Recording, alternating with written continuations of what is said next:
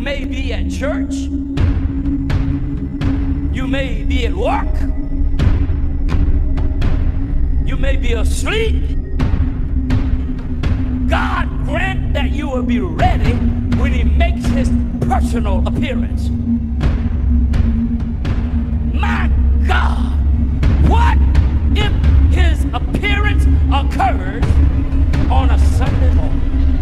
My prophetic word to you this morning is get ready! Get ready!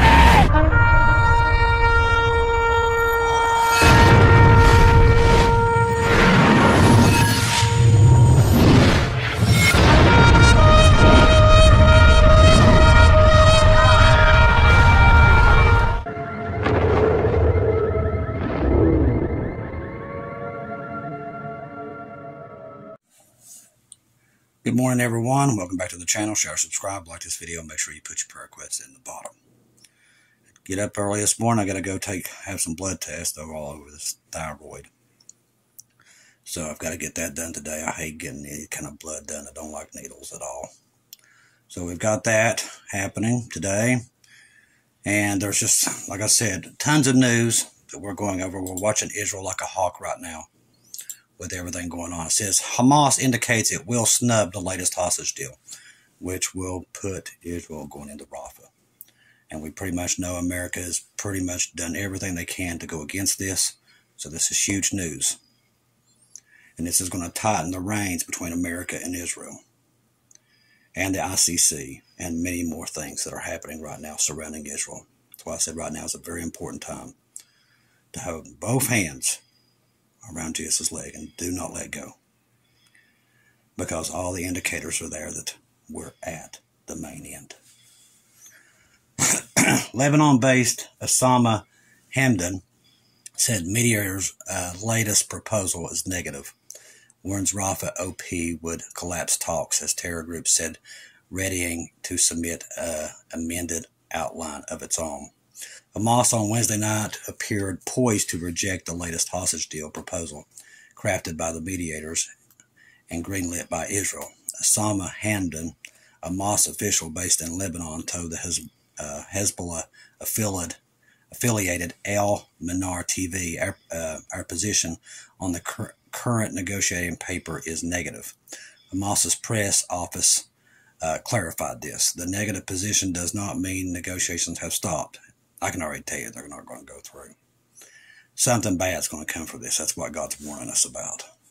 The terror group has reportedly slated to submit on Thursday an amended proposal to the one crafted by the Egyptians and American brokers, but it's unclear wherever Israel will be prepared to demonstrate further flexibility after it's already agreed to release 33 female, elderly, and sick hostages in the first stage of the truce deal following Hamas's rejection of the previous proposal, and that envisioned the release of 40 of the most vulnerable hostages. Hamas' opposition to the latest offer stems from the belief that the proposal doesn't go far enough in catering to an end of the war. The Arab diplomat told the Times of Israel instead he envisions the slides holding during the first 6 weeks phase of a permanent ceasefire. There's not going to be no ceasefire. Israel has refused to comment to ending the war, and Prime Minister Benjamin Netanyahu told visiting U.S. Secretary of State Anthony Blinken on Wednesday that the IDF would launch a massive invasion into Rafah to dismantle Hamas's remaining battalions in Gaza. Southernmost city it regards as whether or not there is a hostage deal according to Israel or official. They've already said no matter what this deal is, they're going in. Hamdan warned that Hamas will walk away from negotiations if Israel launches its long-pledged operation, and they've already said they're going to. So the outcome of this leads us to where we are. That's why I said there's going to be nothing good come from this. And the United States is getting ready to do something really bad too, because we can go by the Bible and tell you that. God's confirmed to us too many times that this right here is the deal that leads us to where we're going. That's why we've been told to watch it and keep up with it. And what's happening with NATO. He warned us several years ahead of time between what's going to happen with Russia, Ukraine, and America. All this is there, people. There's going to come a time very soon where there's no end. We're not going to see it. That's why I'm telling you the rapture of the church is so close. But they're on the verge. Most people walking around, I was thinking about today, I was out getting some stuff and literally looking around, and people are just oblivious to what's about to happen to them. They have no clue. They're going to wake up one day very soon, and the world is going to be gone, and they're not going to know what to do. They're going to be absolute, and people just doesn't believe it's coming. The church don't even believe it's coming, but it's coming. God has told us. He's confirmed it. We've seen it. The ones that are awake are seeing it. The other ones are not awake, and they refuse to see it.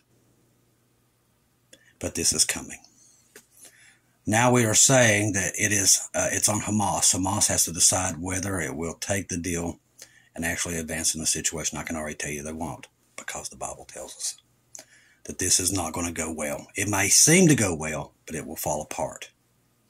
Which last month Israel began using it to more directly transfer aid to Gaza. Now, as we've been saying, it's on Hamas. Hamas has to decide whether or not to take the deal. Blinken also reiterated Washington's opposition to the major IDF ground invasion. I've already told you. America has its eyes on taking Israel apart. God's already showed us that. America has already made its decision. That's why the X was formed over the United States on the 8th. That's why. Absence of an effective plan to make sure the civilians are not harmed, one of Israel's has yet to provide. And understand, America does not care about Palestinians, okay? They don't care about their safety. They could care less. All they want is a two-state solution. God's already showed us that. America's goals are evil. And they keep it hid from the American people. But it is evil, and God will deal with it. He's already made that known.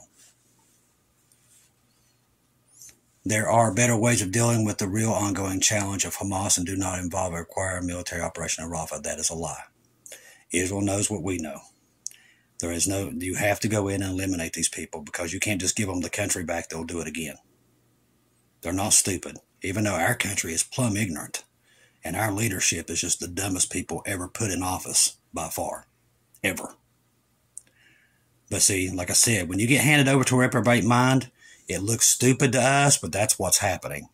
See, God tried to get our government to take a turn, but they wouldn't do it. So he's like, okay. So he handed it over. That's why their decision seems so stupid, and we can't understand, because they've been handed over to this reprobate mind. This is what happens. When you've been handed over to a reprobate mind, this is how you act.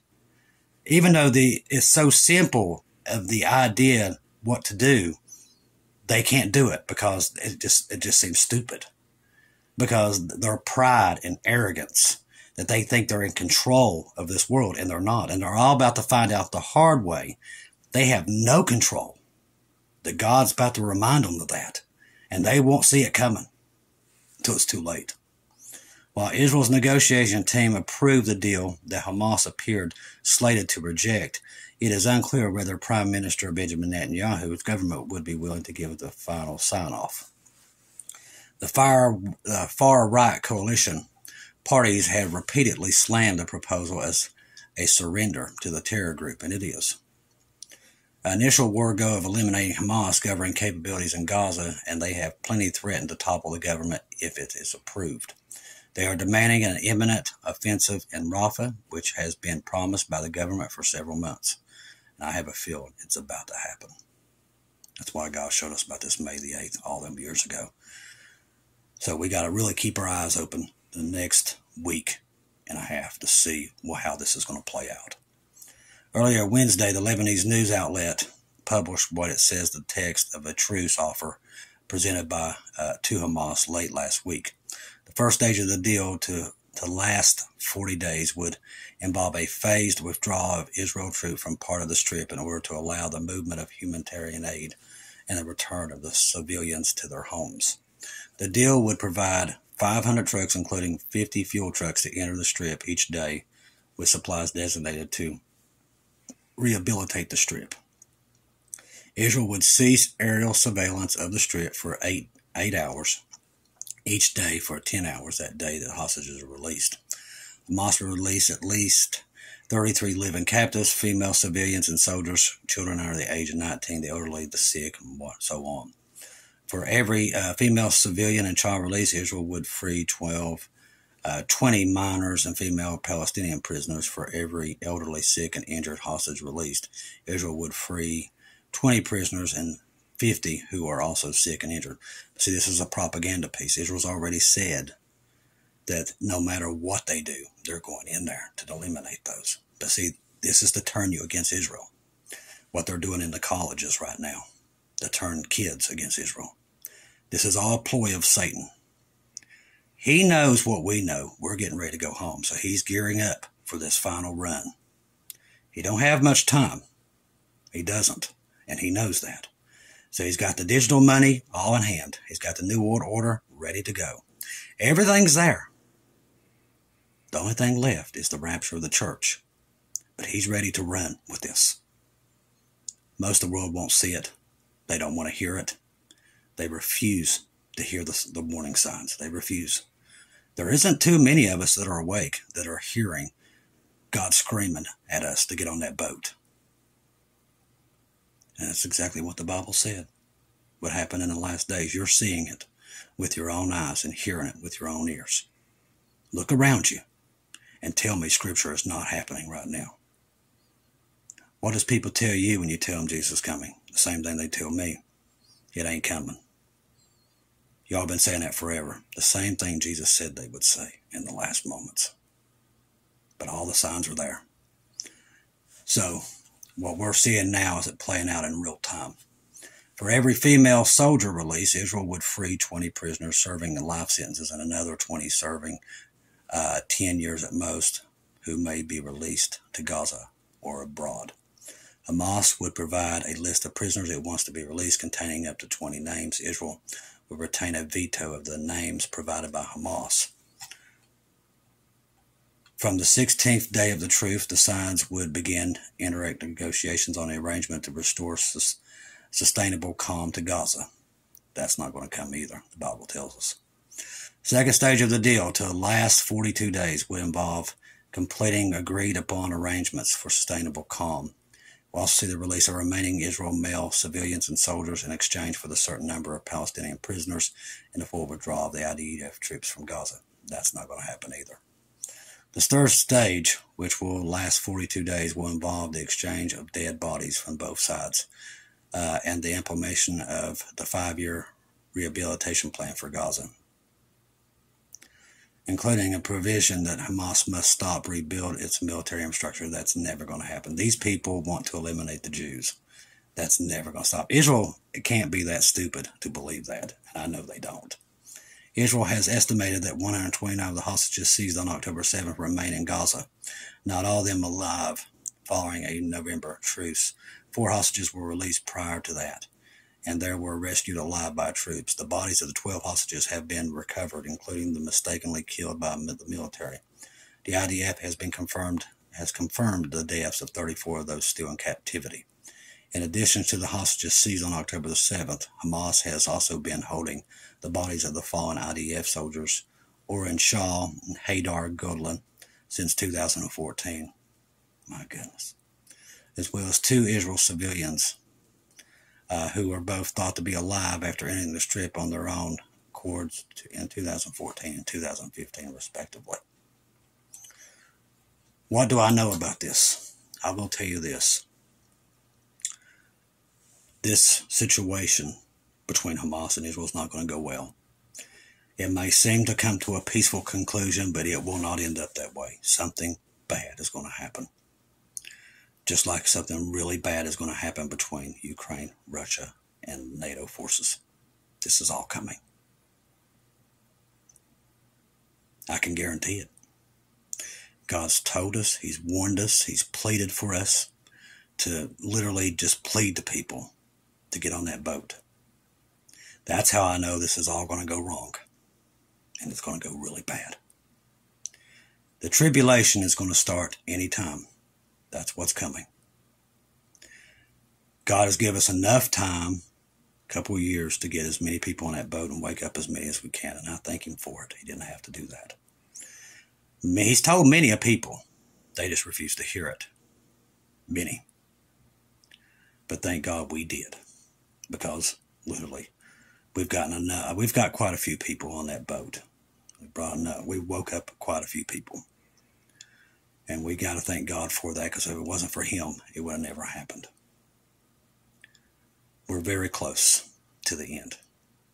As I said, we got to watch Israel right now in this Hamas deal, because I think it's going to go really, really wrong. Even though they might tell us it's going to go really right, it's something bad's going to happen in it. Along with what's happening with Ukraine, Russia, and NATO. It's going to end up really bad. One day, very soon, something's just going to go wrong. The rapture of the church is going to happen in that time period, which is very soon. And now that we know from the information that the Lord gave this little child that our home in heaven has been completed, the timing is any time now. You're like, well, do you trust this little child? Let me tell you something. A child, they have no filter. Also, the Lord knows Stephanie had a channel. He knew that. That's why he made sure that little child told Stephanie, because he knew Stephanie would go to YouTube and tell what she heard. She obeyed what she had to hear.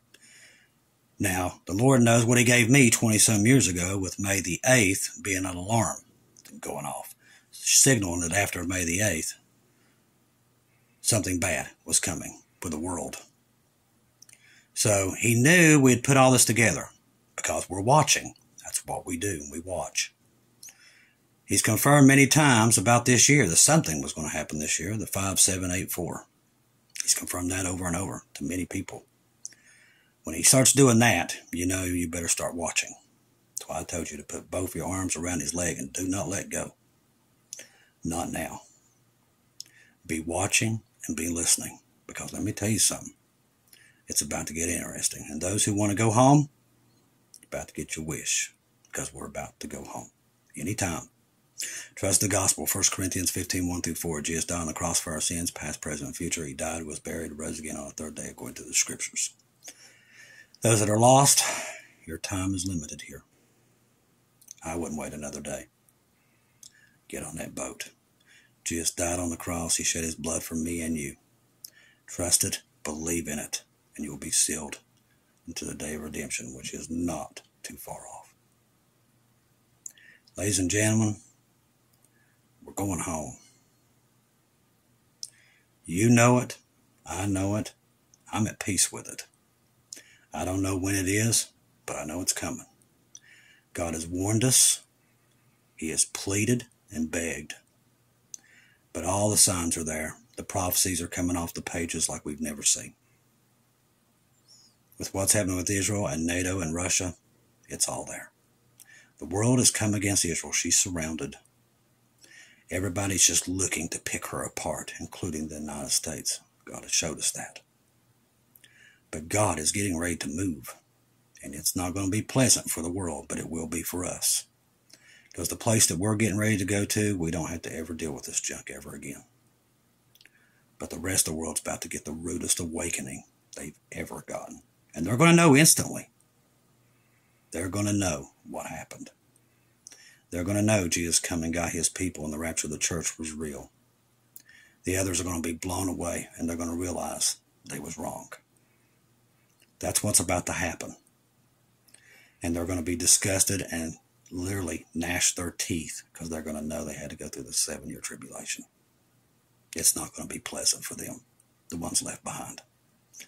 But luckily, many tribulation saints will be saved during this time.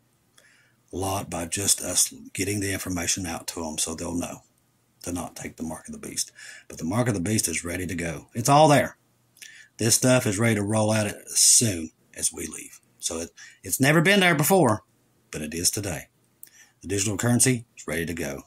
The one world government is ready to go. It's all there. It's all set up. The heifers have been sacrificed. They can build the temple now. It would only take them 2 to 3 months to build it. That's it. They've said that for years. It won't take them that long. They've got every bit of the material that they need already in storage. It's ready to go. Everything is there. It's just people either believe it or they don't.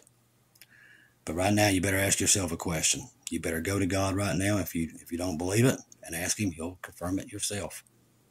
All you got to do is just go to him. If you don't believe we're in the last days, ask him. That's all you have to do. Don't take my opinion for it. Ask him yourself. He'll give you the same information he gave me. When I first got it, I didn't understand it either. I didn't know what was going on. But now I do. I see it. We're at the end. I want to thank each and every one of you for bringing me into your household each and every day. I want to remind you, try to get as many people on that boat as possible. Because literally, we just don't have much more time. I think you guys know that as well as I do. And I'm going to keep reminding you until the day we're gone. Let's pray. Lord Jesus, thank you for another day, Lord. Thank you for giving us the signs. Thank you for giving us this message to that little boy. We know our home is done, and we know that our home here is about to go away. And we're about to go to our true home, which is in heaven. Ask for you to watch over the watchmen and the watchwomen around the world on each of these networks. We know what time we're in, and we know that the evil is coming at us. Protect them and their families with a shield in Jesus' name. Ask for you, Lord, to watch over the Jews. We know what's coming for them. We want them to be protected, Lord, as much as you can in these dark days ahead. In Jesus' name, it will be done. Ask you to watch over the sick, the conflicted, the homeless, all of them, Lord, to get them to the place of the rapture. We know we're not too far off. We thank you for this, Jesus. I pray for all the innocents around the world. Be with them in these dark days. Get them to the point of the rapture so we can all leave together. In Jesus' name, it will be done. We thank you, Lord, for watching over all the ones who come against us in these last days, and these channels, and us that preaching the correct gospel. We ask you to watch over them, Lord, and lighten their hearts before it's too late in Jesus' name. Ask you, Lord, to watch over all these people, their names that are in the comments, their family members, their friends. They will be saved before it's too late in Jesus' name. Thank you, Lord, for just letting us be awake to see the signs that we're almost out of here. We thank you for that, God, in Jesus' name. We know we're almost home, and we're waiting, Lord. We're outside waiting on you to come and get us, in Jesus' name. Thank you, Lord, for putting a roof over our head and food on our tables. In Jesus' name I pray, and amen. Be ready, people. We're one day closer to home.